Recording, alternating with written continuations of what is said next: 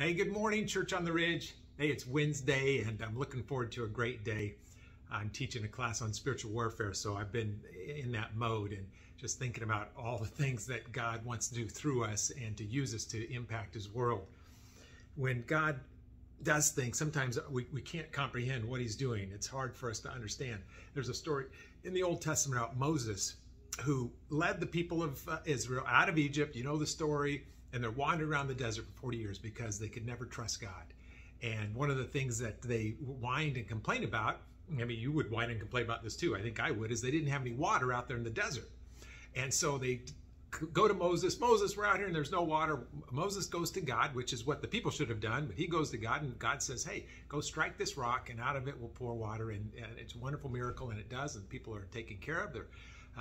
They're able to take care of their families, plus all the livestock, everything. There's enough water that came out. It's really cool. Well, we come to the end. Moses is getting old. He's been with these guys now for 40 years, hearing them complain the entire time, almost. It feels like the whole time there's something they're complaining about.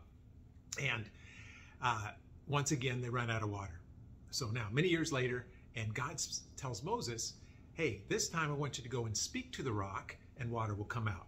Well, Moses disobeys God. And he takes his staff and he bangs on the rock just like he did many years before. And God tells Moses, Moses, because you disobeyed me and you didn't do what I told you to do, you're not going to enter into the promised land. I know you've been wandering out here for 40 years, and that's been your whole hope, is to make it finally to the land flowing with milk and honey, but you disobeyed me, so you're not going.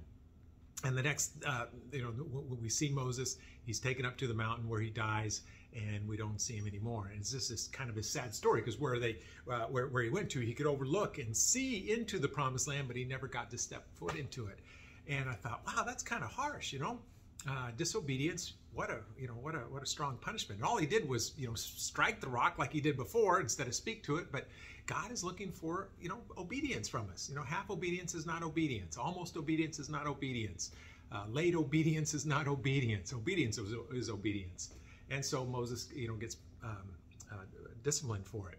Well, fast forward now, 1,000 years later, Jesus is walking in Israel, and he takes his three buddies we talked about yesterday. He goes up onto this mountain, and he's transformed. The Bible, the word is transfigured, but it just really means transformed.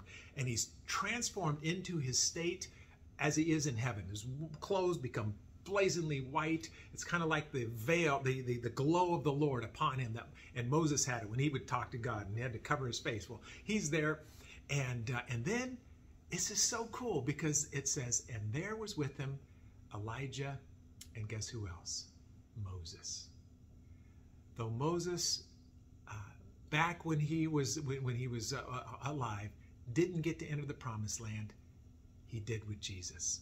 So somewhere in that process, between those 1,000 years, he and God got together, and God said, all right, Moses, I'm going to let you go into the promised land, and I'll let you go there with my son and with your buddy Elijah, and so Elisha. And so, really, really cool story.